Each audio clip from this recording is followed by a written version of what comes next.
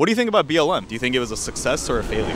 By spreading that idea, you create even more separation. They only report this stuff against white people. It's not like all white people are terrible by any means, but every other racial group had something that they were like seen as less, and white people haven't really had that. Do you think the police have a racial bias against certain groups? I would be surprised if they didn't. Media can cover policemen very biased. I hate the system that is there. I know people who've gotten killed by the police. I'm like, I wish somebody would try me. So today I'm out here and the question that I'll be asking is the media biased regarding racial violence?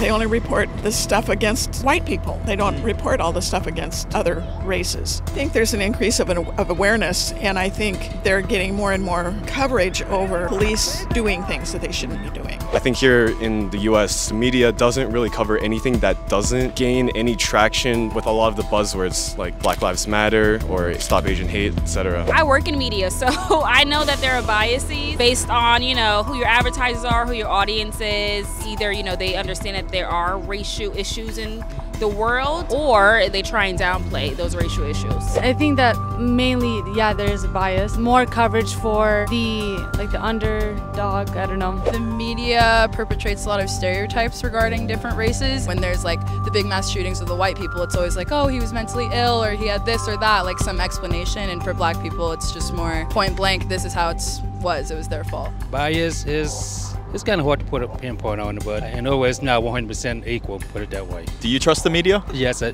trust everyone, man, and to a certain extent. I personally don't think the media is here to serve our needs. I work in media, and I'm telling you, they are there to sell. That's why I don't watch, ironically enough. Recently, there's been platforms that have independent fact checkers. Do you think that's a good move from these platforms to provide these fact checks? Or do you think in a way that's dictating what is considered fact versus opinion? Yeah, that seems like a lot more dangerous way to spread information, because from an individual it's a lot more trustworthy nowadays. So today there's a noticeable shift in the perception that the media can't be trusted.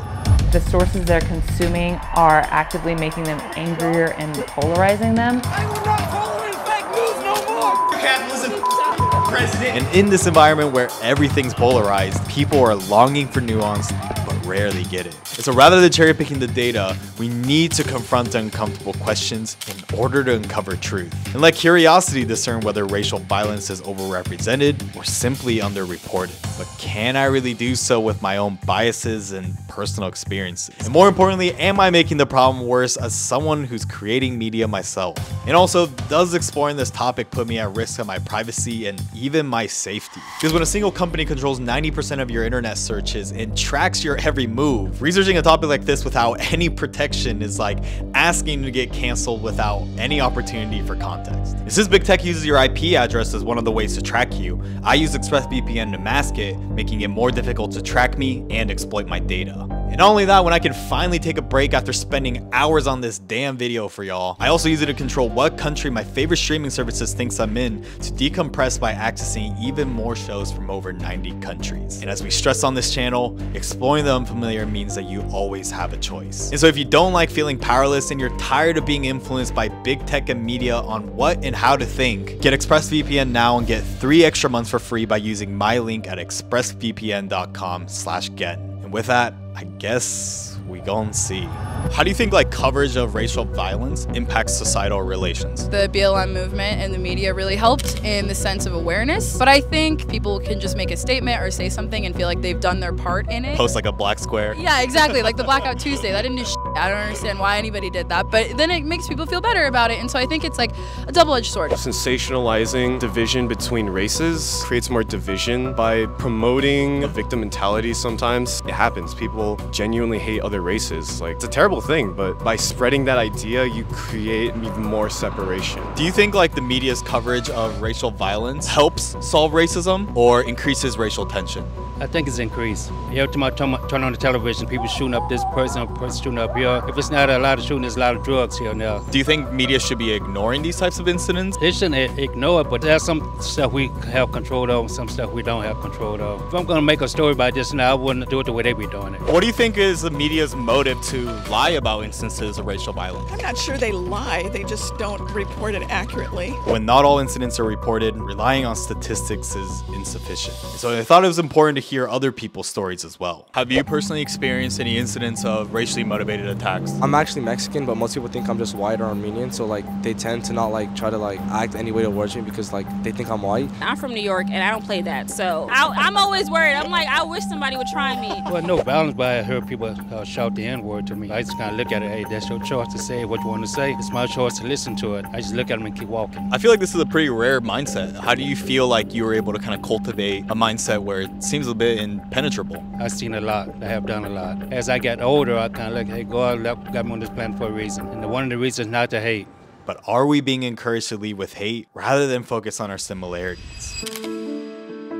Critical race theory views race as a social construct rather than a biological reality, and argues that racism is not just about personal biases, but is deeply embedded in our systems to maintain racial hierarchies. So the idea was to get us to think systemically, as opposed to just thinking that racism manifests by individuals just mistreating each other. While on the other side, critics argue that racism is a personal trait driven by individual bigots, and that focusing on systemic issues diminishes individual agency and creates a division between groups labeled as oppressed and oppressor. And the recent debate has led 44 states to propose bills to restrict discussions on racism in public schools. I don't want to teach kids to hate each other, and the way to stop discrimination on the basis of race is to stop discriminating on the basis of race. But at the same time, are these critics suggesting that discussing racism is automatically considered racism itself?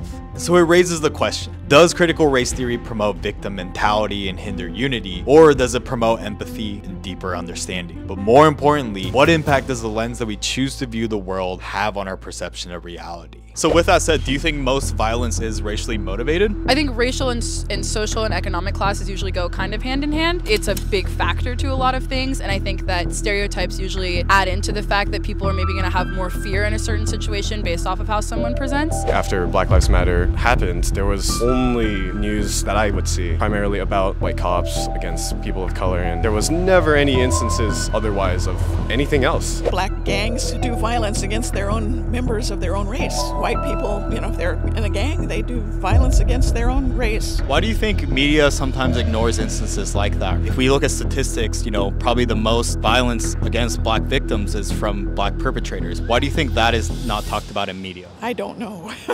So when a story doesn't fit the narrative, will the media do whatever they can to change it?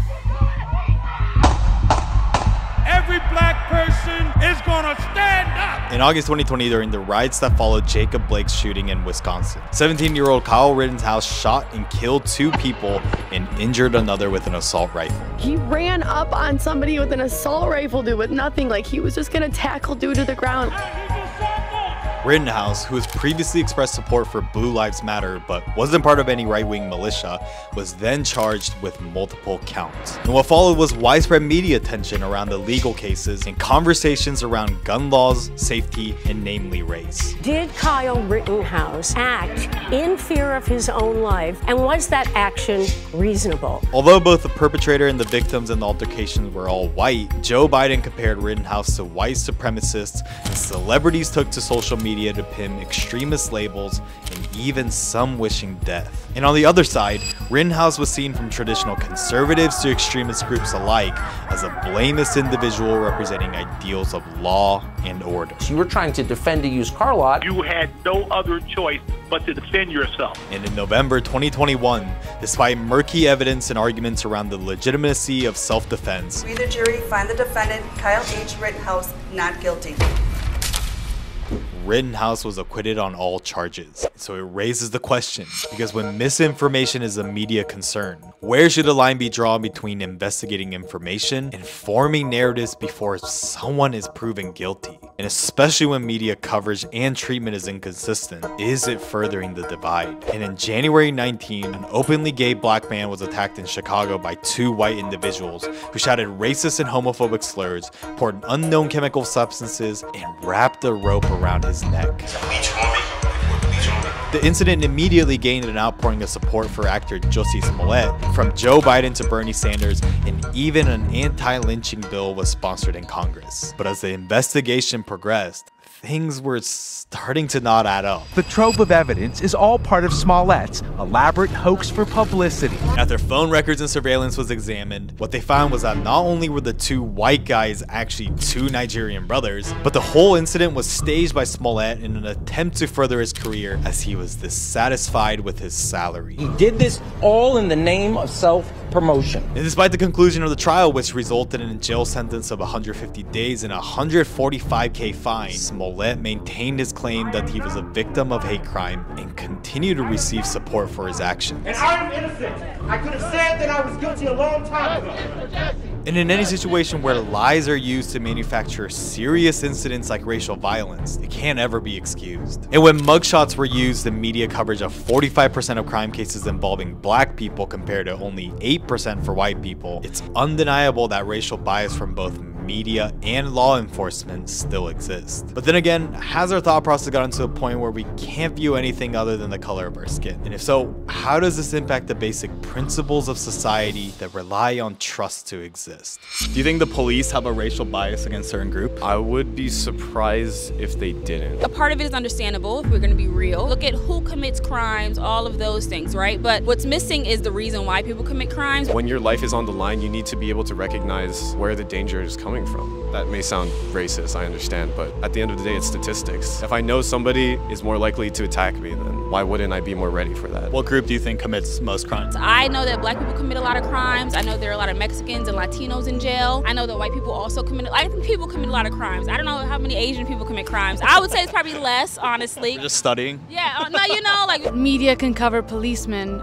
very biased. You get a few instances, but to like generalize all policemen as the same, I wouldn't do that. You know, a lot of people are saying like defunding the police is like a solution. I think we can already see the effects of defunding the police. There's more crime, there's more things that are happening. And I think that's what's caused most of the problems in Portland. Groups of people going into stores and just overwhelming the clerks and running off with thousands of dollars in merchandise because there's no police to handle that. And I don't think that has to do with race at all. I think it just has to do with the police not having enough funding to hire enough officers. I come from a neighborhood that's over-policed. I know people who've gotten killed by the police. You know, I don't hate all police. I hate the system that is there. When you look at the school, the city streets, the money can go to a different place. And I don't think that we need to fully defund the police because I think that the police does serve a purpose. Like, if we are paying for it, I need to see y'all everywhere. Wait, but doesn't that conflict that you said that you want to see? I'm saying if we are paying for you, if the budget is getting increased, I need to see it. What do you think about BLM? It's like an organization. Do you think it was a success or a failure? For any political movement, like the Occupy movement, it failed because it didn't have a centralized message. So I think BLM was really successful in that sense, but because they had such an easy platform to work off of, I think that it became like a really performative thing. But I think there's more awareness generally than there was when, like, from talking to my mom from when my mom was a kid. So I think it's progress in that sense. Because for some racial groups historically, distrust of police is for valid reasons. But when public schools in Denver are showing students videos that claim police haven't trained to see people of color as criminals and instructing students to avoid the police, are we also teaching society to just start assuming that all police are racist? And with the impact of these movements and media's capitalizations of these certain narratives, are we furthering the divide by literally and figuratively only seeing black and white? Because from 2020 to 2021, there was nearly a 150% jump in a total of 11,000 anti-Asian attacks, but did we really hear about it? Recently there's been movements like Stop Asian Hate, and something that wasn't like maybe shown as much in the media, a lot of the perpetrators and incidents seem to be African-American individuals, but there seems to be less coverage of that in the media. Why do you think Asians aren't really considered when it comes to racial violence? I don't know, I'm just white. I don't know, I honestly, like, I've heard about the Stop Asian Hate movement like a little bit. I really have not heard about the movement at all that much. Maybe people kind of pick and choose the like movements that they want to rally behind instead of advocating for no, racial violence isn't good no matter who the group is. For a lot of people, it's like what you feel like you have a personal relationship with, you know, and BLM feels like a personal thing for me. And I think that honestly probably is the deficit to humans, is like I feel like I have to have some personal connection to really feel like I want to get that involved. And as acknowledged, we all have biases based on personal experience that dictate the attention we pay on issues. But why is it that even in the media's climate straight up race baiting, anti-Asian attacks were not really talked about. Because when the anti-Asian attacks were at its peak, it seemed that for once, the media was doing everything to not mention the race of the perpetrator. But it wasn't just the media. Asian leaders were also silent. And it wasn't until an incident in March 2021 when the conversations surrounding racial violence against Asians actually became significant. A white man is in police custody accused of killing 8 people at 3 spas in Cherokee. Robert Long, a white dude, was arrested after he opened fire at numerous massage parlors, killing 8 people, with 6 being Asian women. And immediately, media outlets, as well as Asian celebrities, began to tie the incident to anti-Asian hate, misogyny, and especially white supremacy. Another burst of violence that leaves Asians in America in anger and fear. The rising violence against Asian Americans needs to stop. Politicians like Biden and Kamala Harris also showed support by criticizing Trump's rhetoric during the pandemic as the cause of these attacks. The Chinese virus, Kung Flu. And once taken into custody, Long revealed to police that the attack was motivated not by race, but by sexual addiction that was at odds with his faith. Apparently has an issue, what he considers a sex addiction, and sees these locations as temptation for him that he wanted to eliminate. And so the true motivations may never be known or relevant when innocent lives are lost. But does this raise questions whether the media genuinely cares about covering racial violence or prioritizing stories that fits the narrative to get clicks? And if the media is manipulating what we see, is it ultimately influencing how we think and how we perceive the world? Do you think talking about the race of the victims or perpetrators helps solve racism or create more division? I'm not scared of saying that someone's black or someone's Asian, right? Like, it's a descriptor and it can go both ways. It can either make you sympathize with them or it can kind of give you an understanding of what might have caused the situation to happen. I think it's necessary, but at the same time, that shouldn't be the cause of why it's in the headline. And when fear comes into play, people become defensive. And when people become defensive, that's when you get these types of acts of people lashing out against each other. Do you think there's sometimes unequal coverages to not talk about certain races whenever they attack a certain race? The racial attacks that go against black people are obviously, I think, more covered because of America's history. For the most part, in the history of black versus white thing, we don't discuss when people in the Muslim community get killed or murdered or assaulted. It should matter more, but we don't because of the issues that we've had with Muslims. From 9/11 hate crimes to Trump trying to implement a Muslim ban in 2016, Muslim hate has persisted in the States. It's especially when we look at the issue globally, it becomes apparent that there's a hierarchy of coverage around racial violence. Because let's say that allegedly there's a possible genocide going on, it seems obvious to me that we should probably all know about it. There's no so-called genocide or forced labor. The Uyghur Muslims are a minority group of 12 million living in Xinjiang, considered an autonomous zone in China. And it's estimated that around 3.5 million Uyghur Muslims are currently interned in prison camps that the Chinese government calls re-education centers. We set up the education and training center for those who have conducted minor offenses of radical extremism. And despite their initial denial, leaked documents and satellite imagery have uncovered human rights violations from slavery, torture, and sterilizations. And so it begs the question, how is this not general knowledge? Nobody cares about what's happening to the Uyghurs, okay? You bring it up because you really care, and I think that's nice that you care. The rest of us don't care. And the perfect lens to examine the reason behind the lack of awareness is the NBA. The NBA's significant presence in China has influenced its decision to avoid taking positions on sensitive issues to protect its business relationship. Analysts say anyone who accepts Chinese investment should be aware of China's sensitivities. In 2019, Daryl Morey, the former GM of the Houston Rockets, faced backlash from the Chinese government and businesses after expressing support for the pro-democracy protests in Hong Kong. And the consequences were immediate. This incident resulted in an estimated loss of $400 million for the league. Yeah, we apologize. We love China. We love playing there. But at the same time, is there hypocrisy behind the NBA's stance on social issues when considering their previous support of racial violence, police brutality, and LGBTQ+ issues? Free the Uyghurs, 2 million ethnic minorities in concentration camps. Something we gotta talk about. You know I'm always gonna talk about the real thing. Former NBA player Royce White describes the NBA's approach as chameleonic politics, criticizing both LeBron James and Nike for their hypocritical actions in selectively addressing social issues. He was given given this $1 billion to keep his mouth shut about the single greatest humanitarian crisis of our generation. And so when media prioritizes certain narratives that are easier to convey, often results in overrepresentation of specific incidents, creating an incomplete picture of reality. So in our interconnected world, it's evident that there are additional factors and complexities to consider before labeling media as all liars. What do you think are like the media's motives for lying about racial violence? Media companies want to keep their advertisers. They may not know how to communicate what it is to their audience and kind of be brand safe. I mean, don't you think that's all news is in many ways, kind of talking about those issues like that? The purpose of the news is to report on the news. Like the truth, right? Ideally. I think the truth is always subjective in the news. It's definitely being played up, blown out of proportion in a lot of aspects. There will always be some sort of racial tension. It's just for views. I try not to feed into it because there's nothing good coming out of that. How do you get your news and information then? Look beyond just the stories, because there's a lot of little anecdotes, but I take all of it with a grain of salt. Try to just not be as unbiased as possible with what I'm looking at. And as someone aspiring to build a media company, maybe I need to look at myself in the mirror and see that I'm not so innocent either.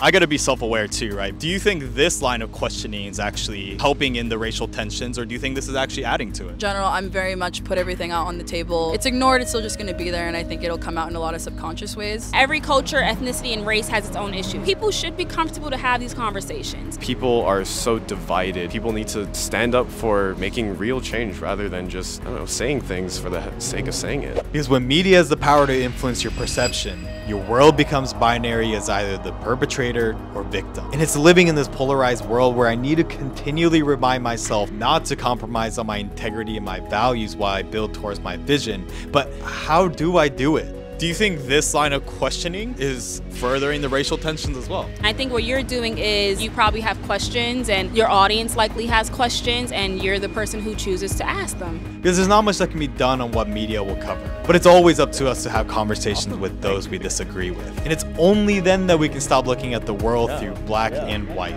literally and figuratively. But then again, why the hell should you listen to me? Because just maybe you can actually start thinking for yourself for once. And with that said, thanks for watching, and subscribe if you want to see more content where I turn street interviews into investigative journalism. And if you want to see more frequent uploads, check out my second channel, Gen Plus, the only reaction channel where we explore both sides. But hey, if you want to just binge more main channel videos, then fine, you'll like this video too.